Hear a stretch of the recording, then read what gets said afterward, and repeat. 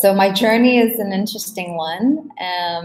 You know, when you look at the Silicon Valley ecosystem, where I actually have spent the bulk of my initial career, always been in deep tech.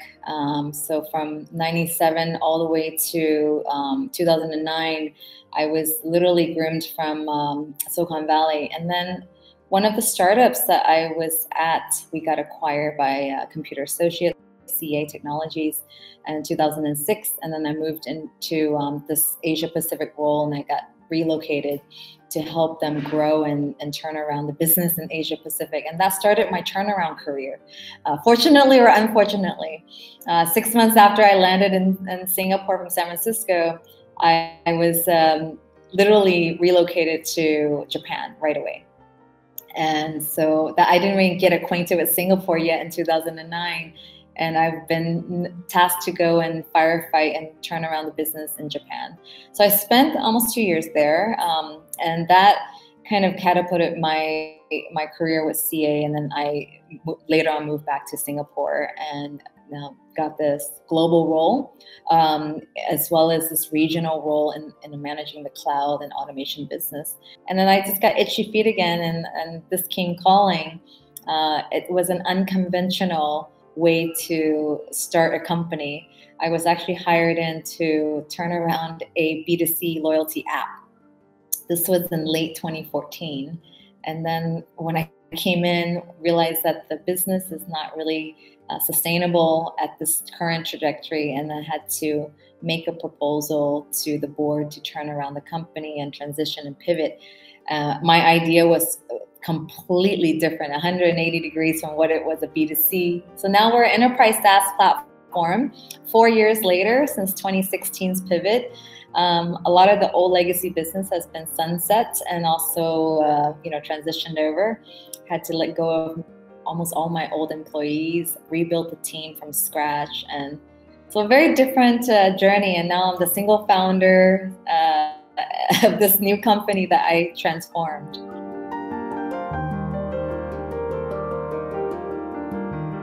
PERX technology has transformed into a new category creating SaaS platform called lifestyle marketing. And what we do from a solutioning standpoint is we help traditional enterprises like banks, telcos, insurance, retail essential brands to think through transitioning their traditional transient and transactional models to more engaging and more experiential brands. And so when you connect with customers today in the digital and mobile first economy, you have to work with your customers in real time. You have to delight them and instantly gratify them in real time. And unfortunately, we see traditional enterprises functioning in their very complacent model or manner. And most of them, due to COVID, fortunately for us, have accelerated their digital transformation because they have no other option, right? So there's no branch banking. There is no going into your telco branch and getting your phone fixed or getting a new SIM card. There's all these different ways to now transform infrastructure, transform consumer engagement, servicing, everything. And so, but more importantly, we see the evolution of traditional brands now all trying to become a super app. They're all trying to become a lifestyle marketplace and leaving their core. So what we've seen in the recent 12 months is an acceleration of these companies in Asia, all because of fintech, mobile first, and super apps. So making the competitive landscapes extremely gray. So you have telcos wanting to get into the fintech space, telcos wanting to get into commerce, banks want to get into you can see all of that. And case in point in India, Reliance Jio is being one of those, right? They're like becoming a massive super app or a Tencent of Asia now, or of India. And so you see the evolutions right in front of your eyes, and faster and more accelerated.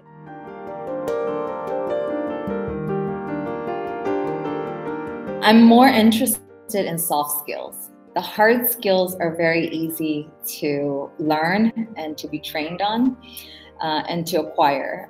But if you think about soft skills, what are soft skills? communication, effective communication. How do you influence people? How do you mobilize a team and collaborate more effectively? How do you, solve a problem more creatively? So this whole critical thinking and creative thinking is extremely lacking in certain sectors. And we're trying to now, with even our own talent acquisition, it's not really the hard skill that I'm trying to hire for. It's great that they have that domain expertise and they have certain trainings, but what we're looking for is what is the mix and match of core values as well as the soft skills part, the attitude and all of the different aspects of solving critical situations.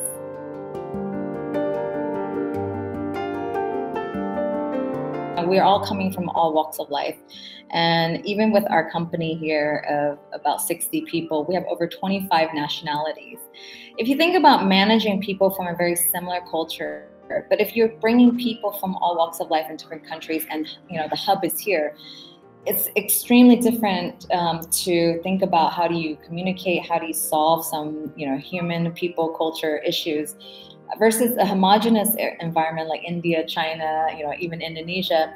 It's very similar in culture. But now if you bring in 25 nationalities under one small roof, how do you effectively communicate and solve problems with velocity and ease? So that's the learning, is to be much more patient, manage problems with compassion and empathy, and communicate and discuss openly. So radical candor and transparency is part of my culture, as well as part of the core values of PERX. And so we try to over-communicate when you do that, and then communicate without feeling judged. Then we give them the safety net to actually voice the concerns and just solve problems much faster. Secondly is, don't be afraid to ask for help. And I think in the Asian culture, the minute we actually ask for help, it's deemed as vulnerable, it's deemed as you're not an expert, and it's weakness. And so I think for us, brought up from the West side, the West always says ask, and scream louder than, pretend you know things. And so it's just like a complete opposite culture. Here it's like, I need to be the best in my domain before I even, scream loudly. It's not necessary. I think that whole cultural dynamics and shift is an interesting learning for me as well.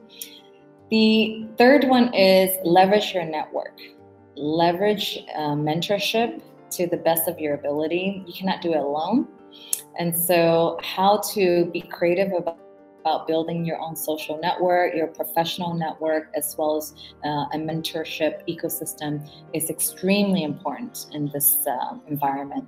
I think throughout, I can see also in the Asian culture, it was not really front and center to seek for coaching and guidance so publicly or so easily. And so we're trying to actually now advise and coach the next generation to be not afraid to ask for advice and to learn from the experts.